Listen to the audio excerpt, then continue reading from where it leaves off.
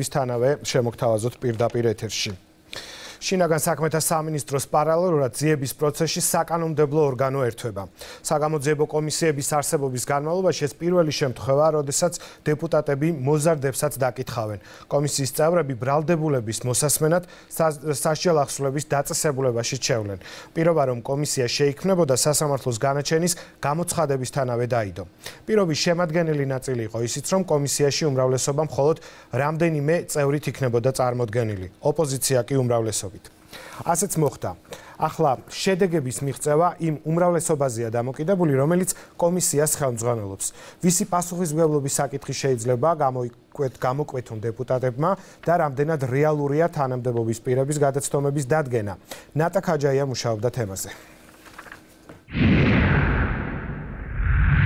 ველოდები იმას, რომ პასუხისმგებაში მიცემენ აბსოლუტურად პირებს, ვინც ამ საქმის თეთრი ზაბით შეკერვა დაიწყო, მოახერხა და დაასრულა. ყველა არის პასუხისმგებაში მისაცემი აბსოლუტურად თავის გამომძიებლებიან, პროკურორებიან, ყველა აბსოლუტურად. ხორავას ქუჩაზე მოკლული დათო სარალიძის მამა პარლამენტში უცვლელი მოთხოვნებით მივიდა. ზაზა სარალიძისა და საგამოძიებო კომისიის ხელმძღვანელის პირველი საჯარო შეხვედრა პარლამენტის შესასვლელთან შედგა. სარალიძის გამოჩენამ დაადასტურა, რომ კაცი, რომელიც 6 თვეა სამართალს ეძებს და შვილის მკვლელების დასჯას ითხოვს, ახლა დამოუკიდებელი საპარლამენტო საგამოძიებო კომისიის მონაწილე ხდება. მოკლული მოზარდის მამა მზად არის პოლიტიკოსებს რეზონანსული საქმის გაუხმოვანებელი დეტალები გაანდოს, მაგრამ ერთი პირობით. ყველანაირად ზაფარ ნებისმიერ დეტალი თუ რა ინფორმაციას გამაჩნია, ქალბატონესთან საინფორმაციას გამაჩნია, აბსოლუტურად ამომწურავად მოგაწოდეთ ყველასთან. როგორც ასეთი ქალბატონე ბესელიას არ დაუვიდები სასწავლებლად. ეკა ბესელიას კომისიიდან გაწვევა ან ჩანაცვლება არ მოხდება, მაგრამ ზაზა სარალიძემ პირობა მიიღო, რომ იურიდიული კომიტეტის თავმჯდომარე კომისიის სხვა წევრებზე გავლენას ვერ მოახდენს. დაიკითხება ყველა, ვისაც რაიმე კავშირი ჰქონდა სისხლის სამართლის საქმესთან და ვის მიმართაც კითხვები აქვს მოკლული ახალგაზრდის მამას. სხდომებში მიიღებთ მონაწილეობას? მივიღებთ სრულად მონაწილეობას. შესაძლებელია თავად ბატონი ზაზა ყველა სხდომაზე ვერ იყოს წარმომადგენელი, მაგრამ მე როგორც მისი ინტერესების დამცველი ადვოკატი ვიქნები სხდომაზე. მეცხრე მოწვევის პარლამენტში შექმნილი დროებითი საგამოძიებო კომისიის შემადგენლობა 17 დეპუტატით და 3 პოლიტიკური პარტიით განისაზღვრა. უმრავლესობა უმცირესობაშია. ოცნება კომისიაში 6 დეპუტატითაა წარმოდგენილი. ევროპული საქართველო 9 წევრით. კომისიაში არიან დამოუკიდებელი დეპუტატი სალომე ზურაბიშვილი და ადამ არშანია პატრიოტთა ალიანსიდან, რომელმაც პირველივე სხდომაზე ულტიმატუმი წამოაყენა და კოლეგებს გამოსაძიებელი თემების გაფართოება მოსთხოვა. ჩვენ საერთოდ სხვადასხვა ენაზე ვსაუბრობ და სხვადასხვა პლანეტებზე ვიმყოფებით, ასეთი ძლავრი შთაბეჭდილება მაქვს მე და ვერ ვზივარ უკვე აქ ცუდად ავარ, ვერ ვსუნთქავ რა.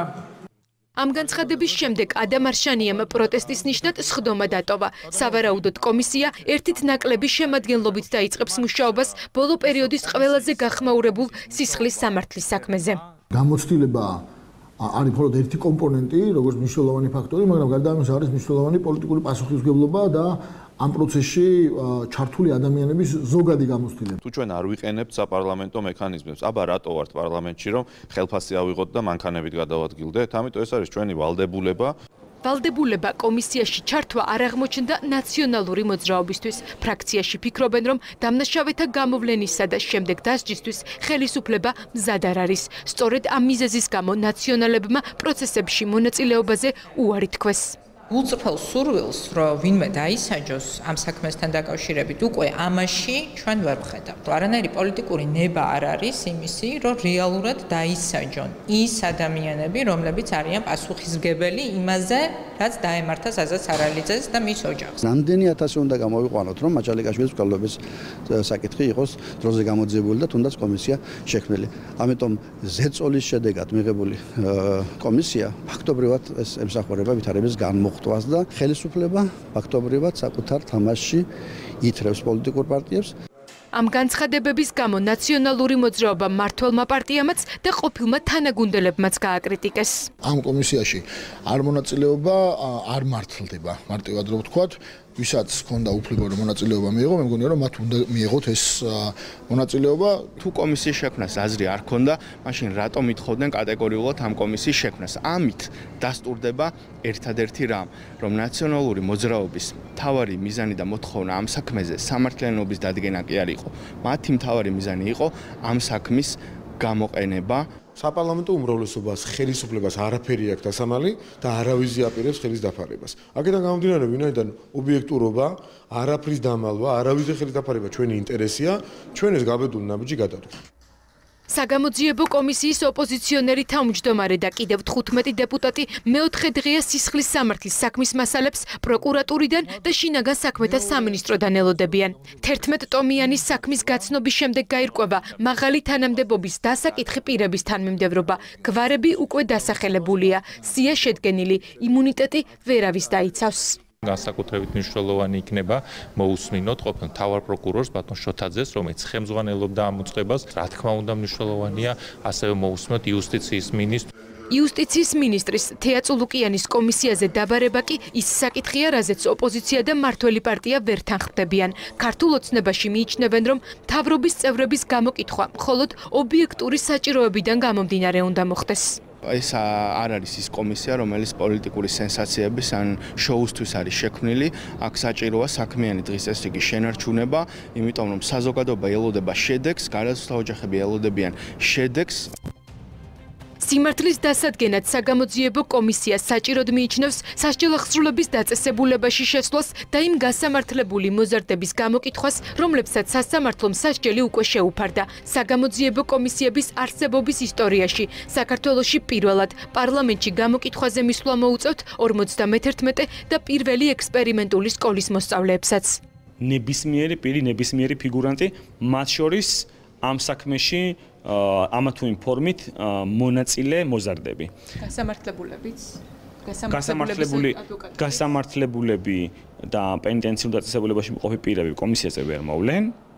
მათთან კომუნიკაცია შეიძლება მოხდეს თავად პენიტენციურ დაწესებულებაში შესვლის შედეგად. დეპუტატებს გამოკითხვის პროცესის წარმოებაში სპეციალისტები დაეხმარებიან. არ არის გამორიცხული, რომ ექსპერტებად ყოფილი პოლიციელები ირაკლი ქადაგიძე და ზაზა ჭაია მოიწვიონ.